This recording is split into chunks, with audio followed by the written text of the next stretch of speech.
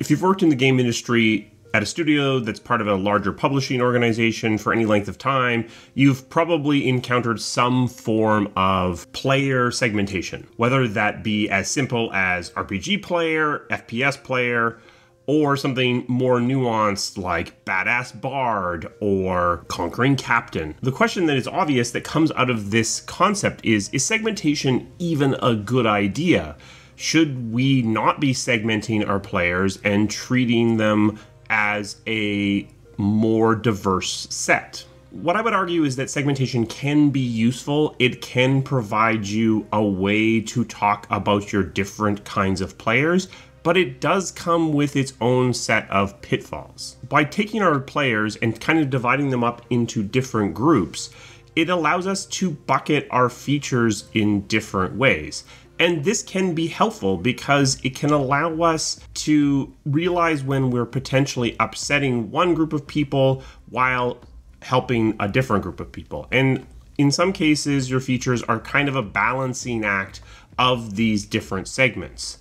If you are making an action RPG, then when you make the game more frenetic, you're serving that action segment more while potentially upsetting the more RPG-focused player.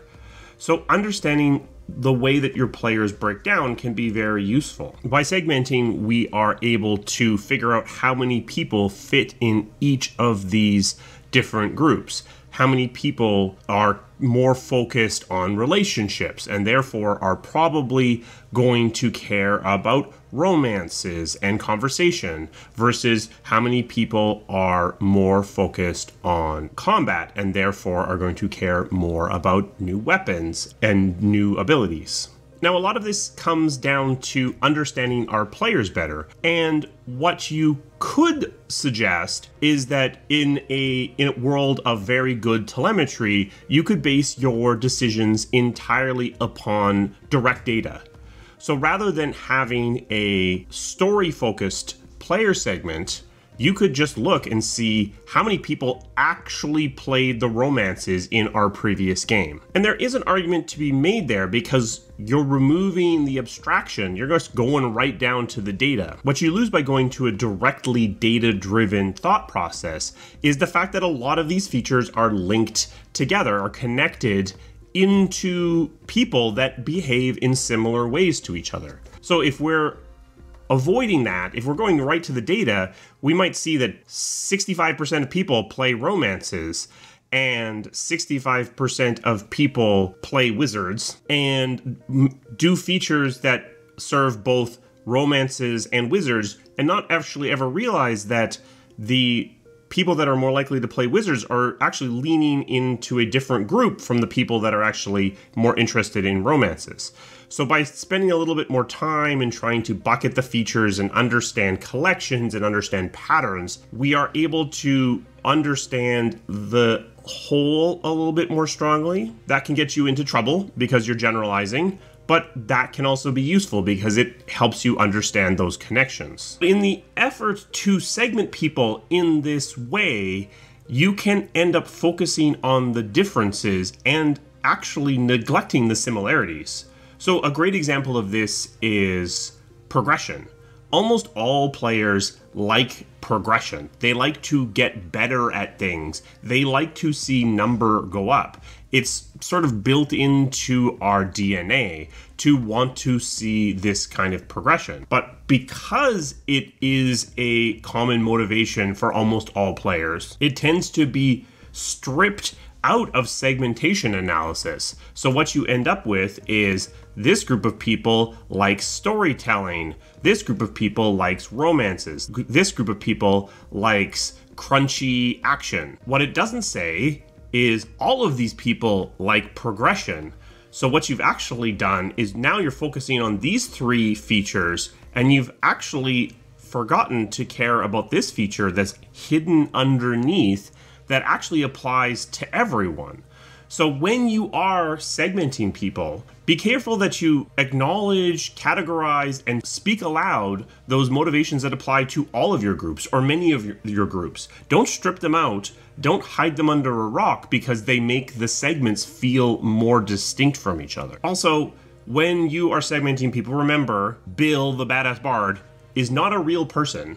There may be one of your players who is exactly the same as this imaginary persona you invented, but this isn't a real person. This is supposed to be a collection, a group, a simplification of your audience.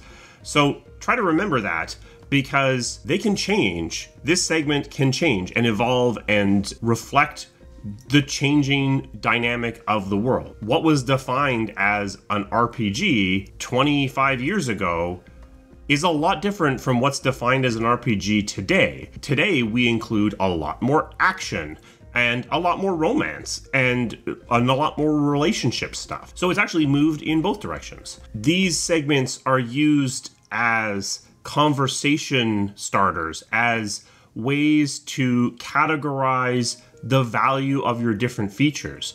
But we should always remember that they really are representations of bumps in the curve, that there is a spectrum of people that fit and lie everywhere on these categorizations.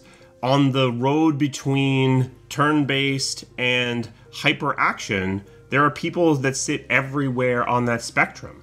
There are people that sit right between Conquering Captain and Badass Bard, or right between FPS player and RPG player. And by at least acknowledging that, even as you potentially maintain your use of these segments, you can remember that a feature that is pretty appealing to both groups can actually be very appealing to people that fit in between these two groups. And often the reality is, when you're targeting 2 or 3 different segments, what you're really doing is you're targeting the union of those 3. Ideally, you hopefully aren't just targeting the intersection of those 3. So the thing that segmentation does is it reminds us that you need to have features for all of the individual segments, not just the overlap that appeals to that central group. But it also should remind us that we are targeting a diverse group of potential players. So for me, segments and segmentation can be a useful exercise. It is worth thinking about things through these lenses, but don't let those lenses blind you to other things. Don't allow the desire to make your segments very distinct from each other allow you to actually discard motivations or desires that apply to multiple segments, because those are actually way more important. Don't allow the personas you build for your segments to forget that there are people that fit between your segments. This is a tool like any other, and if overused, it can cause very bad behavior. But that doesn't mean that we shouldn't be prepared to use it as a tool. A special thanks to my members. They provide the resources that this channel needs to keep running. If you're interested in becoming a member, there's a link down in the description. Do you think segmentation is just profiling? Does it get us into more trouble than it helps with? Should we abandon it completely and just make games? Do you have things that you think are overlooked, that are segments that should exist, that maybe are underserved by the game industry? Let me know that down in the comments. We have merch now. This is High Tea on the High Seas. If you're interested in picking something up, there's a shelf below this video. That will help the channel out as well. I will see you again soon. Thank you.